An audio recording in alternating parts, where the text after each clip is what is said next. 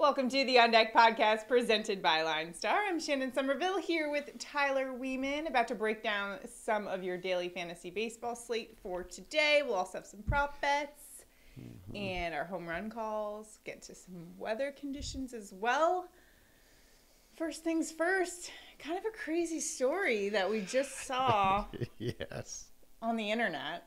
And All the interwebs. yeah, so Zach Davies, who is a pitcher for the Diamondbacks, Yes. his wife, I believe, went on a bit of an posted on Instagram Yeah. that he ghosted her for over a year. They've been married since 2016, so this is his wife of 6 years. And together for 10 years. That's wild. So apparently, according to her Instagram post, he cut off all communication and blocked her. I guess at the time that this started, she was in Arizona. Was he with the Padres at the time? No, he was with the Cubs at the time. Okay. And just ghosted her. Just Sent her a text at 6 a.m. and said something. The wife didn't specify what that text said, but he immediately blocked her after sending a 6 a.m. text. So she said on her Instagram that she had to file for divorce without having a single conversation. Good news is she signed the divorce papers on Monday, Yeah. He was also apparently having an affair, which she only found out through word of mouth. I mean, that's just sad. He hasn't said anything about it. He hasn't said a thing about it. Yeah. He's just ghosting everybody. Now he's good at it now. Oh my goodness. The story is wild, though. It is absolutely crazy. I mean, to go a full year with a person you spent 10 years with is crazy. At least there's no kids involved. Yeah, that's I guess the silver. Man. Yeah. If there was a kid, though, how would you even explain that? Oh, brutal. Sorry, Dad. I don't know where Dad is. I don't know what he's doing, but there he is on TV. Well, hopefully she'll get a nice settlement in it, maybe. She probably will. I'm sure those DMs Not a fan of ghosting. Can we just stop ghosting people? I'm sure those DMs of hers are pretty full right now. Oh, man. Yeah. Well, best of luck to her. We still haven't heard from Davies, though, so. Yeah. I wonder. Stories to be continued. Exactly. Well, we're just going to continue on with our chalk report for today. We're not ghosting anyone. We're not like that. We're here. We're going to talk to you about our high-owned pitchers for today. The first one we're going to start with is Max Scherzer, the righty for the Mets, going up against the Cardinals today. He's about 41% owned on DraftKings, 35% on FanDuel. And what is there to say about Mad Max? Top 20 in ERA and WHIP, fourth in strikeouts. Last time he faced the Cardinals, which was about a month ago, 7 scoreless innings, giving up just 2 hits, 10 strikeouts. So not surprised to see him as a high-owned guy for today. I guess the question is he going to be worth it? I mean, there are a lot of really good pitchers in this slate. There really are. But it is Max Scherzer. He is great. I wouldn't fade him just on ownership. But Seattle is average versus righties. They only strike out 20%. One thing is that Scherzer has the 4th highest combined K rate on the slate, and some of the lower owned guys are higher than him with the combined K rate. And then against St. Louis, he's been spectacular. 136 plate attempts. They're hitting 148 against him and striking out 37% of the time. So even though that combined K rate is a little lower, he's been great against St. Louis. Yeah, 10 strikeouts. Come on. Yeah. That's wild. Yeah. Okay, let's go to the next high-owned pitcher, which is New York Yankees, Garrett Cole. He's going up against the Orioles today, 40% owned on DraftKings, 26 on FanDuel. Now, he's got a 2.95 ERA, another guy top 20 in strikeouts. He has 9 or more strikeouts in 3 of his 4 performances, going up against the Orioles today, top 5 in strikeouts. So what do you see from Cole today? Yeah, the the strikeouts for Baltimore, they strike out 23% versus righties. They are about average in WRC plus versus righties too. And then Cole also, like Scherzer, has been great against his opponent, Baltimore. 83 plate attempts. They're hitting 194 and striking out 30.5%. The combined K rate is 5th on the slate at 26.3. So he's just under Scherzer for the combined K rate. But all in all, he's in a good spot. Ownership kind of makes sense. However, there are other pitchers that are cheaper and have similar upside. Yeah. I saw the line for him for strikeouts was I think it's 7.5. Yeah. You taking the over there? Probably Putting not. you on the spot? No, Yeah. taking it. It was a little high. I was like, Scherzer's is what's a little bit higher too. Well, it's also at 7.5, but it's like minus 150 or 60. so a little better value whereas there. Cole, I think, was like minus 130. Yeah. We like plus money on this show. Yeah. Or at least as close to it as we can get. Not getting it today, though. Not with those pitchers' strikeouts. Next up, we have Toronto righty Kevin Gausman, who's been awesome this season. Today going up against the Mariners. 29% owned on DraftKings, 17% on FanDuel.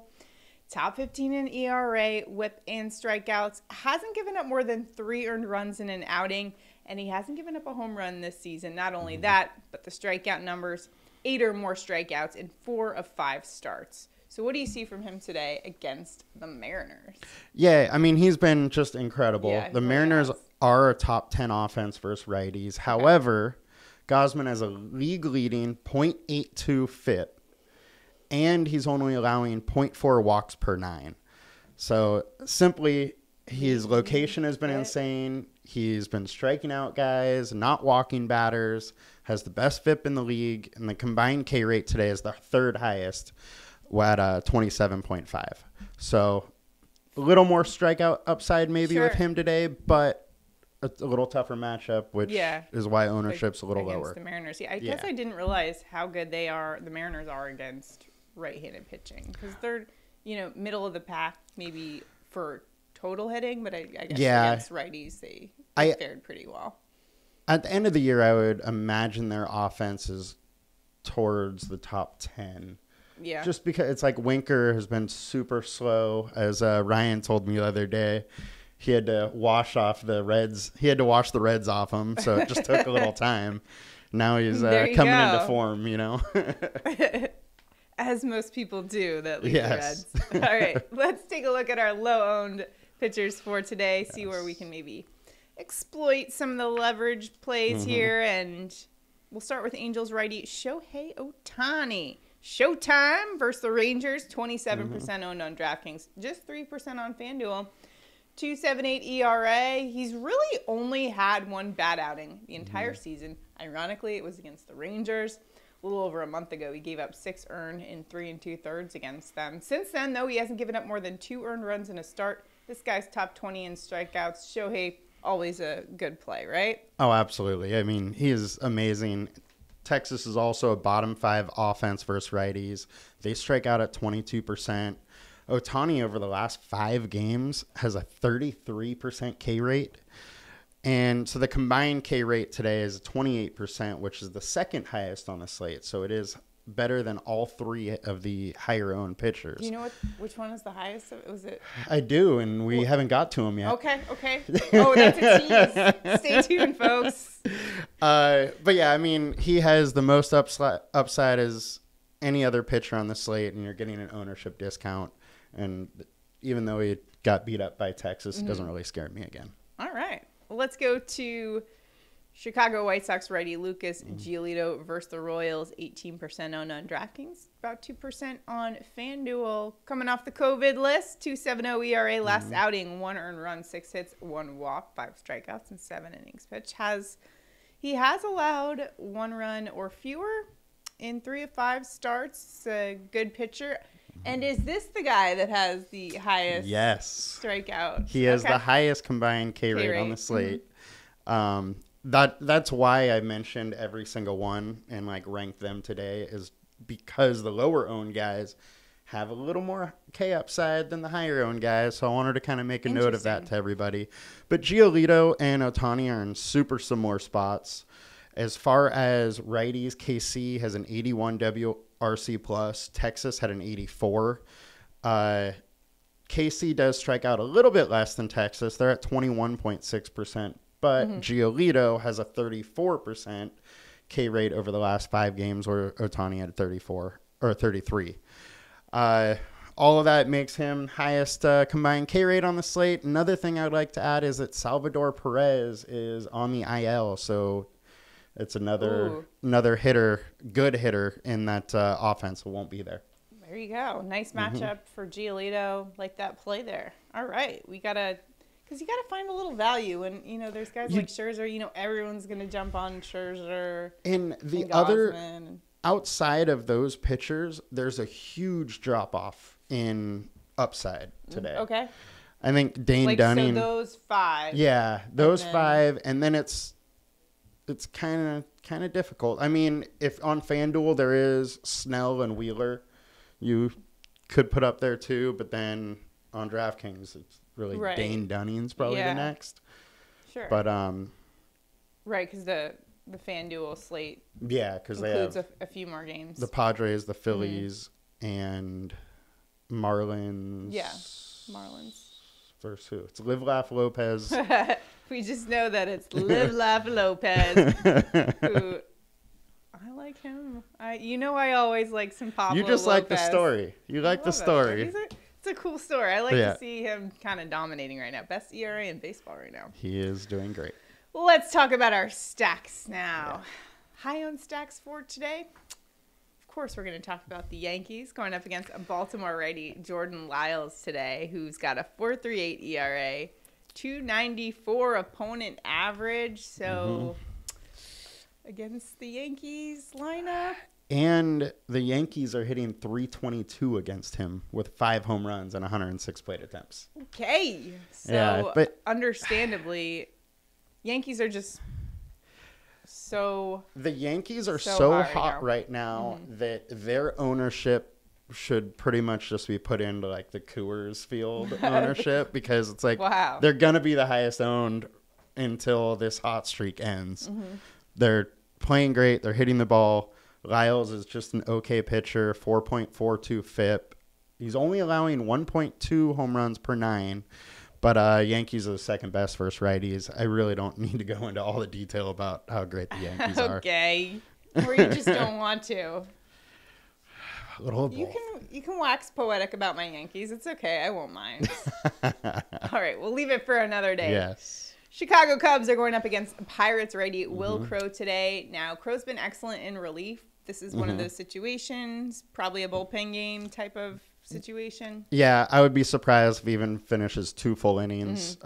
He has been stretched out enough to go 2 full innings, but he'll probably have to be a little efficient to do that. But bullpen game, Pittsburgh has a 6th worst bullpen in the league. They're walking almost 4 batters per 9, allowing 1 home run per 9.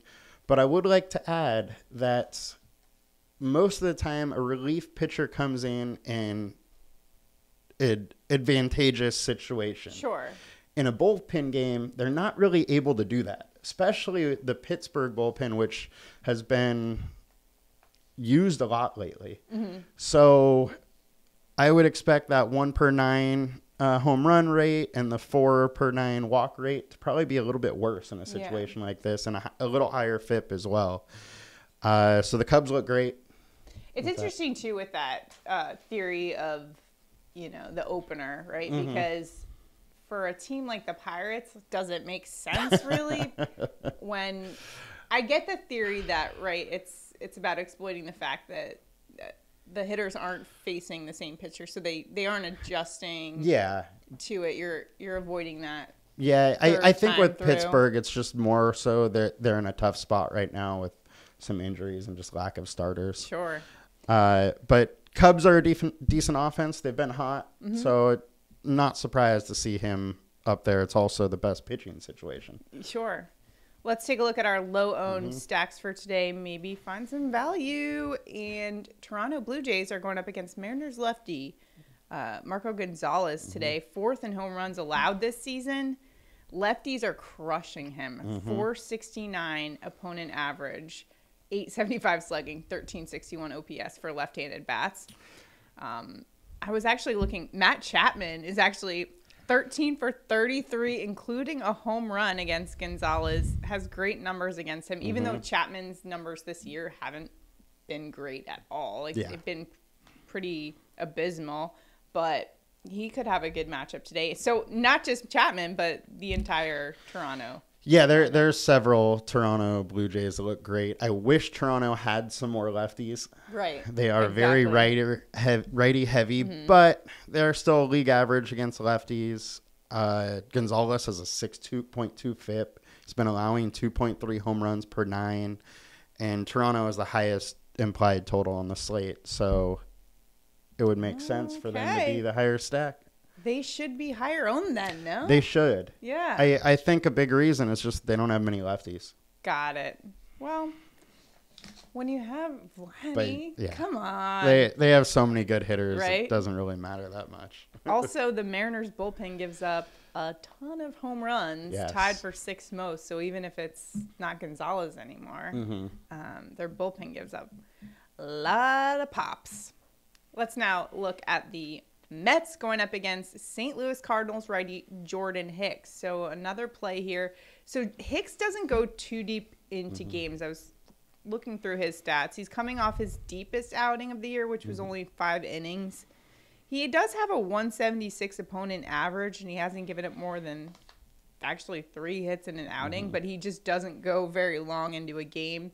He's actually LineStar's lowest projected pitcher in the main slate for today. What are you looking at with the Mets here? Yeah, I mean, Hicks has been okay. The last outing that you mentioned was the most pitches he's had, which was 77. He's always been, well, he was going to be a starter as a prospect, and then he ran into some trouble. They made him a reliever, and now they're transition him back to starter, so they've been very slow with stretching him out. I see. So that's why he hasn't gone very deep, but he's also walking 5 batters per 9. Can't have that. That's exactly. That is not walks a couple batters, efficient. gives up a timely hit, and runs have scored against him. Mets are also 6th best in WRC plus, and they're also affordable, so you can pay up for some of those pitchers you want. And they have a 4 implied total, so it's Put in the polar bear, Pete Alonso. I don't mind the polar bear today at all. Let's take a look at the last low stack of the day. The Angels are going up against Texas righty Dane Dunning, who has a 4.06 ERA, coming off his worst outing of the year. He gave up 5 earned runs in 5 2/3 against the Red Sox. And those Angels bats, nothing to sneeze at, folks. Absolutely. And this is a high variance spot. I talked about it a little bit earlier, where Dunning isn't a bad pitcher. However, the Angels have done very well against him. In 30 plate attempts, small sample size, so don't look too much into that. They are hitting .481 against him and have 2 home runs. However, Dunning has a 2.77 FIP over the last 5, 4.19 over the last 20. I would expect he's more that 4.19 pitcher. And the Angels have a decent implied total at 4.2, which is not too far off Toronto, which is the highest one. So I could see them hitting Dunning and getting him out of the game a little early. And if that happens, you got the Texas bullpen, which is awful. Well, there you go. What for this stack? Would this, with the variance being high on this one, would you depend? Does it depend on what kind of contest you're playing for this particular stack, or does this apply across the board? You could play them in any contest. I wouldn't have too much of them. Okay. They're going to be lower owned, so you can use them, but don't go too crazy. The one weird thing, though, with the Angels when Ohtani is pitching, he's also the best or second best hitter, but you can't use him as a hitter on these days because you're using him as a pitcher. Good point. So stacking the Angels on days he pitches can be a little weird. They need to change that. Come on. You do need to be able to put him in either spot, I think. Let the man. But yeah, and pitch. It's just weird. I mean, it's a situation we've never dealt with until the last couple of years. He's just awesome. He is. All right, so those are some great value plays for you. And if you want to optimize your lineup or help yourself in these daily fantasy contests, be sure to sign up for the LineStar app. You can go to linestarapp.com, check it out. We just had a brand new makeover on the site, new ownership. Everything is awesome there, so check that out for sure. Now it's time for our home run calls. Yesterday, 2 for 2, baby. Home run shimmy. The shimmy's happening. There we go. Shimmy is happening. We crushed it yesterday. So today, pressure's on. Let's go. See if we can run it back. Make it 2 in a row. Who are you going with? I am going with the Blue Jays with Teoscar Hernandez. Gonzalez giving up 2.3 home runs per 9. Hernandez has a 4.10 WOBA and 3.10 ISO versus righties. So I'm having him go yard today. I like where your head's at because I'm also sticking with the Blue Jays going Bo Bichette. He'll be facing, of course, Mariners lefty Marco Gonzalez, who's allowing the 4th most home runs of any pitcher this season. Mariners bullpen also gives up a ton of home runs. They're 6th in home runs allowed. Now, Bichette's actually been better against Southpaws this season, 524 slugging rather, and he's just been heating up lately. Furthermore, 4 of his home runs have been at the Rogers Center. Well, he's only had 4 home runs, so all of his home runs have been at the Rogers Center. That's at plus 440 if you want to throw some money down on it. Also, his bases prop, 1.5 bases, that's plus money, plus 115. Get out there and get after it. All over Bo Bichette. Yeah, there we go, Bo Bichette. All right, now let's take a look at our prop bets for today. Another awesome outing for us yesterday with our prop bets. 2 for 2. Just crushing it. Yep. Love to see it. 2 for 2 Tuesday. 2 for 2 Tuesday? Yeah. Love it. All right, let's take a look at our prop bets. Where are you headed for today? I am going with the White Sox starter, Lucas Giolito, over 5.5 Ks at minus 130. When I saw this line, I thought it was a joke. I thought it was too low. I still think it's too low. Gio has hit it in 4 of 5 starts. And against KC, he's hit it in 7 of his last 11 starts.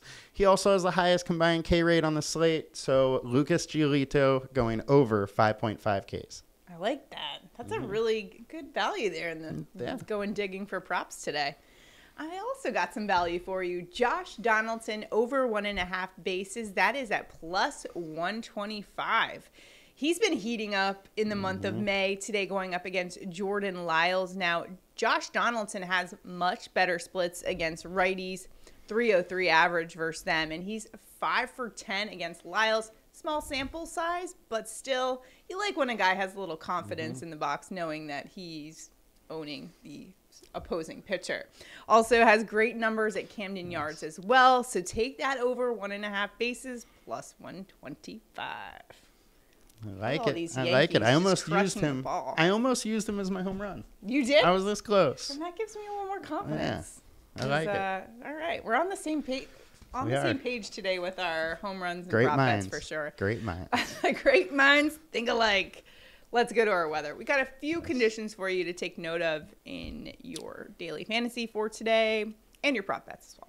So Padres at Phillies. This one will be dry to start. Light rain will move in late. So this is for the FanDuel slate mostly, so keep that in mind. Yankees at Baltimore, another dry start, light rain situation. It should come in later in the game and not be too heavy. So not too much weather conditions, which we like to see, you know? Let's get some warmer temperatures. Get some more home runs. Get some more home runs. That we, of course, call in our home run props. Yep. And a public service announcement. Stop ghosting. Oh, boy. Stop ghosting people. Zach Davies. Yeah, that's rough. Let's do better, people. All right. So don't ghost us either, okay? Write some comments down. Yes. Subscribe. Comment on YouTube. Love to see your comments. So let us know what's going on, how you're doing in daily fantasy. And we'll see you guys tomorrow. Have a good one. See you guys.